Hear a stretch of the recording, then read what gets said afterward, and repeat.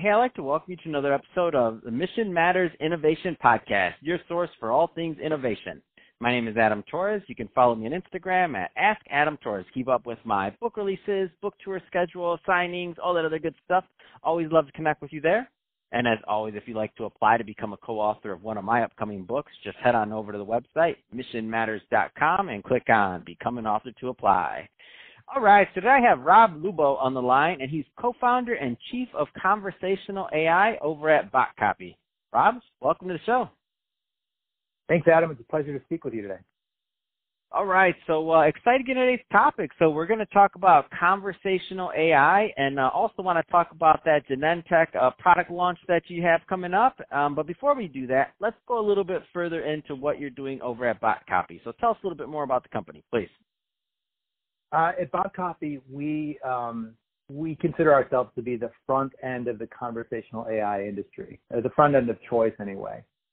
We're a SaaS company, so software as a service, where our primary goal is to connect the best back-end conversational framework with our front end, which is the most powerful front end to host a bot. So that's a lot to say in one sentence, so I can unpack that for you. Let's just jump right in. So conversational AI. I mean, where do you want to go with this one?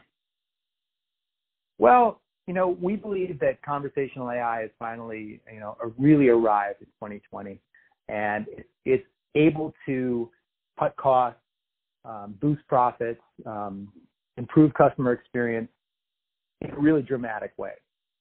Whereas in past years, there were some experiments here and there, but in general, chatbots didn't really impress users as much as they could have. But this year, it's really kind of maturing. And a big reason for that is, companies are starting to learn how to use the technology.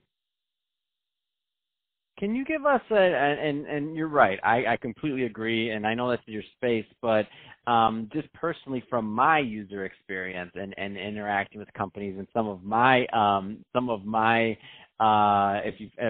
anybody listening to this that follows my Twitter, whenever a chatbot helps me out on something, I always tweet about it because I'm always so impressed, and I'm always like, come on, go get him, little guy. Like, I'm just excited when a chatbot can solve everything for me quickly. That being said, can you give us an example, like a case example for maybe some of the listeners that haven't really gone through a great user experience yet with a chatbot that are like, what's this guy Rob talking about? Right. Okay. Fair question. So most of the time when I interact with a chatbot, and maybe your users identify, is there's a few questions and then you get handed off to a person. Or you get a chance to enter your email address and then the bot says, okay, someone will reach out to you later. So it's kind of frustrating because, you reach a chatbot and then you think you're going to get some closure, but then you don't. You're handed off to another person. So it's not an ideal feeling. So what's happening now, new technology, is you can create experiences that can get you all the way to the end. So you don't have to escalate to the human, and that you can give the user immediate gratification. One example might be, I have a problem. I want to know the status of my delivery. Can you please look it up? And the bot will know who the user is because it can see where the user is coming from, and or there could be some kind of login or something. And then it can actually pull from a database. It could pull from any number of databases. It can understand thousands of natural language queries, and you can really get all the way to the end of the service experience without ever escalating to a person. What's one of the things that you see right now, whether it's already in play or being developed, it's not out yet, that just excites you? It's just something that you're like, oh man, this is gonna we're just getting better and better every day. Adam, you're gonna edit this, right? Yeah. Okay. Can you repeat the question? Yeah, of course. So, what's one of the things that, just get you excited so that it's like it could be developed already, it could be in the making? I mean, what's one of those things that just gets you out of bed and you're like, oh man, this is going to be great?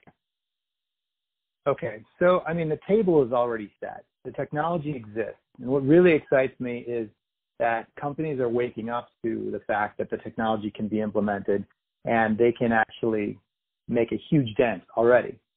So it's not even about innovation at this point. It's about implementation. What I mean by that is about $200 billion is spent on live agents per year, generally answering the same questions over and over again.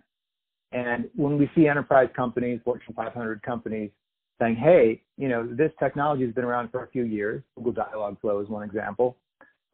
We've been putting off learning how to use it because we weren't sure if it was worth the investment. But now companies are waking up to the fact that, hey, this bank is using it, so maybe our bank should use it too. Or this healthcare company is using it, so maybe we should use it too. And they're hiring people who can program natural language understanding frameworks. And there's kind of an explosion happening right now. So it's not really about the technology that's coming down the pipe that excites me. It's more the attitude, the shifting attitude of companies. Man, that is exciting because to me, it just means for our consumer experiences across the board, they just have the potential to get better and faster. So, I mean, that excites me too. So let's. I do want to spend some time on the Genentech product launch with your software. So tell us a little bit more about that. I mean, that's a big deal. Yeah, I mean, we couldn't be more thrilled to be part of that because we're recording this during the pandemic of 2020. Right now, it's in May. And, to have a client like Genentech, which is owned by Roche, which is the biggest pharmaceutical companies in the world, and they're a really good one, is a privilege for us. That what we're doing with them is an internal-facing use case. So Genentech is using our technology, along with Dialogflow, to shorten the time it takes to do trials, clinical trials, so that they can release therapies quicker and treatments. And this can apply to things like vaccines, but also just treatments and medications, and even in some cases, things that apply to COVID-19 patients right now. So, and this has been publicly disclosed, probably was maybe a month ago when they started launching this, and the math is really fantastic. If you do the numbers and really calculate how much time you can save on these clinical trials by providing information and databases and knowledge bases using natural language understanding, you can actually save, and this is a crazy number, so prepare yourself, you can actually save 136 years in 1 year using this technology. So to have 136 like that, years, hold on, you can't just glance over that. That's amazing. Yeah, well, no, that's the number that was approved to release. And the reason is because you've got, thousands of queries, and then you've got a couple of days before the answers come back from the people.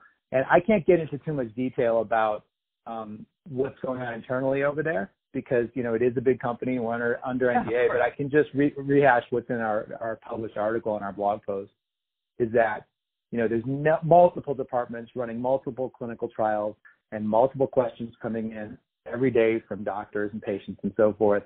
And then there's, sometimes it's different time zones because it's a global company.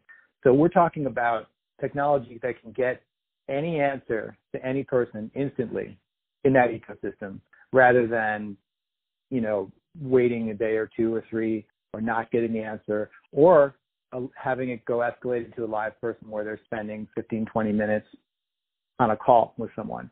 So if you add up all those chunks of time, you actually do get, within a year's time, you're saving 136 years. I think it's, if you want to read more about it, you can go to blog.botcopy.com and read the public disclosure about the Genentech use case. Really a fascinating use case. And it doesn't just apply, of course, to the pharmaceutical industry. There's ramifications that are more profit-oriented for like banks, insurance, retail, et cetera. Man, that is exciting. Well, first off, congrats on that. And we're about out of time for this episode. So that being said, if somebody's listening to this and they want more information on Botcopy, what are the right types of clients and or companies, whether it's size or industry or otherwise, that are typically a good fit for Botcopy, and what's the best way for them to follow up? Well, we welcome all kinds of companies in every category, sector, vertical, in every country in the world. And these range from students who are kicking the tires all the way to Fortune 5 companies. because this is a technology that's going to be ubiquitous, just like everyone has a website. We predict that everybody is going to have a chatbot, and not last year's chatbot or the year before, but a chatbot that actually can be really personalized and operate more like a human being. So it's really hard to pin down the exact type of customer. We'd recommend anyone who wants to do business in the years to come, to check out Botcopy. Fantastic. And how can they reach out? Botcopy.com and explains everything. So there's, they'll have to have a Google Dialogflow account, and we have a native Google OAuth that will connect them right up, and they'll be right up and running. And we're a lean company that's always ready to step in at a moment's notice and help people out with anything that they're struggling with. Fantastic. Well, Rob, really appreciate you coming on the show today and sharing more about your work over at Botcopy, and congrats again on the Genentech product launch. That's amazing. And to the audience, as always, thank you for tuning in. Hope you got a lot of value out of this. If you did, don't forget to subscribe to the podcast, leave me a review in the Apple iTunes Store, and if you're watching this on our YouTube channel, Mission Matters Innovation, definitely give us a subscribe there, but also leave us some comments on the video. Love to know what kind of projects and things that you're working on. And Rob, thanks again for coming on the show. It's an honor. Thank you.